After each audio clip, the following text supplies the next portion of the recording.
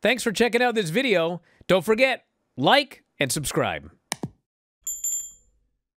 Ben here says, I'm a long-time listener from the UK, first-time texter. I've sent an email because I don't know if it works from the UK. In your opinion, when did AEW start losing momentum? For me, it's when Tony bought ROH, which saturated the roster and the belts. I know everyone likes to blame Ring of Honor, but I don't think it was Ring of Honor. There are two things that I think really started all of this. And the first one was Brawl Out. And, you know, for people that knew what was going on inside, I think Brawl Out really disillusioned them in a lot of ways. And for people that maybe didn't know what was going on, you had a situation where a bunch of people just vanished. Punk vanished. Young Bucks vanished.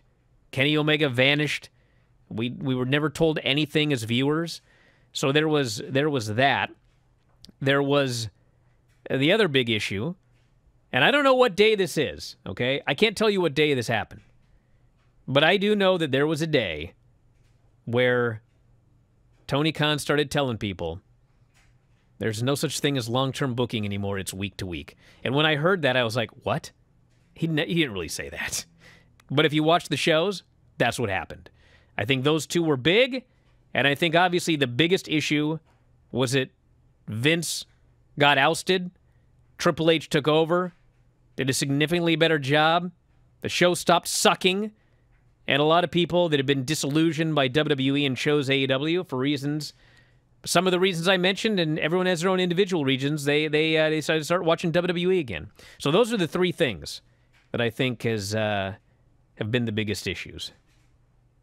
I think the biggest thing was just the crossroads of, literally a crossroads too, because it was Cody Rhodes going out as CM Punk was coming in, but Vince going out at a time where AEW was quite messy, and a lot of the negatives that a lot of people were complaining about ended up being on display. There were not a whole lot of likable figures, even though people rallied behind one side or the other. For a lot of people that were in the middle, everybody came across as incredibly unlikable. And when things aren't humming for you from a creative point of view, it turned a lot of people off. And at the flip, Vince McMahon was gone, and that was what a lot of people wanted, at least the first time around. And Vince was going to go away, and people were hoping the old regime would go, and ultimately they did end up going. Had to go through a lot of strife to get to that point, but at the end of the day, I think there were a lot of people that stuck in with AEW after a couple of years because they wanted something different, and then realized they don't want anything different. They're going to watch one thing, and that thing is going to be WWE, that they treat like, I've said this before, like UFC, like the NFL, like Kleenex. You know, when people say, here's a tissue, that's what they think of. And that's exactly the way it is with WWE and a lot of wrestling fans. This person here says, what will happen to WoW when NXT premieres on the CW October 1st, and there's another channel or streaming service I can watch WoW on? I don't think WoW's going anywhere. No, I don't think WWE has an exclusive. Exclusives were things that Vince demanded back in the day, and Vince is gone. And after the whole deal with MLW and, you know, UFC, the UFC lawsuit, and I mean, they ain't asking for, they don't care if WoW's on that CW. They are. I mean, they may care, but they ain't doing anything about it. It'll continue to air. NWA Power is going to remain on the app. You know, that's going to be on the CW app still. And, you know, with WoW, I think it's just a matter of how long Jeannie Buss wants to go ahead and produce the thing and pay for it and get it out there. Because for CW, it's just really easy, cheap programming that they can smack on really at any time. This person says, I hope Miro's back problem gets fixed. I heard he can't lie down for longer than 2 seconds. Well, that is one of the big problems. When you refuse to do jobs, when it doesn't work for you, brother, how do you book a guy? So Tony's solution was just don't book him, as opposed to saying, brother, do the job or you're in breach of contract. And I guess he didn't want to risk. I don't know. Do you want to waste the legal resources on that one? This person here says, Rusev Day return? Well, I'm sure Rusev wants that. Question is whether WWE wants that. I think they got plenty of big stars. Yeah. Maybe they take him back. Maybe they wouldn't. Yeah, they could. I mean, maybe one shot at the Royal Rumble even. If he wants to wait that long, and you can try to do something that way. Oh, boy. Got Carlito in, right? Isn't that how he came back? This person said, would the Dynamite ratings be better if they did not have an overrun?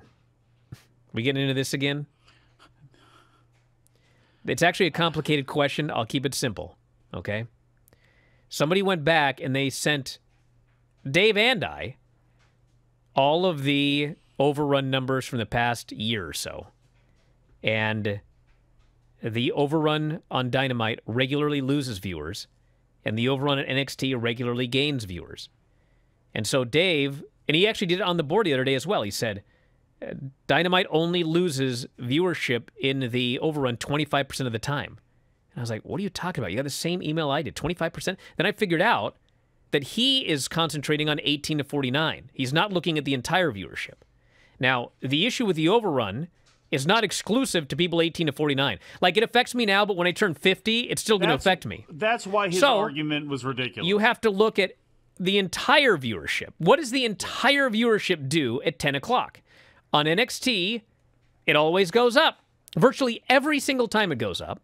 And on Dynamite, that includes this week as well, virtually every single time it goes down.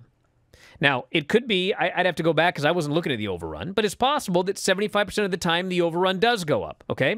So the answer to this is, if the overrun goes up in 18 to 49, and the overrun goes down in total viewership, then the answer to your question is, the overrun helps in 18 to 49, and it hurts in total viewership.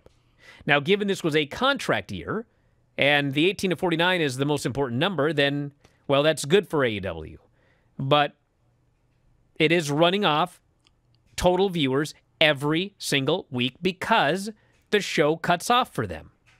It should be remedied. The whole but they won't. Of the overrun was to get a little advantage on the other guy and go over into the top of the hour and spike something at the end and then often get your highest rating of the night and bring up the rest of the night's rating.